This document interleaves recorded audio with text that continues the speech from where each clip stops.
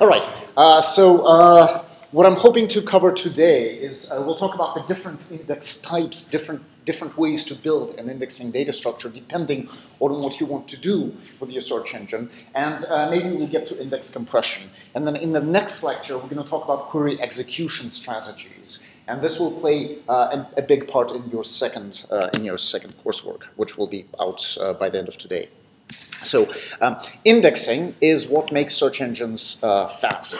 So if you think about the scale on which Google operates, it should be evident that you can't do simple things, right? If you have 20 billion pages in your index, you cannot afford to take a query and compare each document one by one to the query, because this is not going to scale when you have millions of queries being matched against billions of documents. So you need something faster, right? And the basic idea, the basic data structure that we're going to use to make things fast is called an inverted index.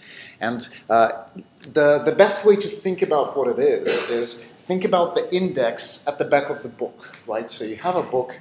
Now, in the back of it, what you have is you have a list of keywords, and next to each one of these keywords there is a couple of pages that talk about that subject. So that is an example of a manually constructed index. So somebody, typically the author of the book, decided what the important terms are, and then decided which pages are best descriptions or definitions of these terms, and then put those pages there.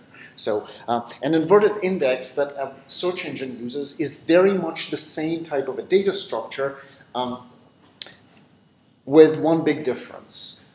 You don't choose which phrases and words you index, you basically index everything, right? So you pick all the words and phrases, and you store pointers to all the pages that contain a mention of those words and phrases, right?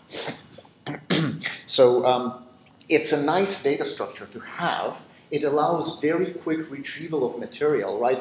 Once you've looked in the index, once you found the page that contains a certain word, you can jump straight to that page, right? You no longer need to scan the individual pages. So it allows effectively a sublinear access time to the material that you're looking for.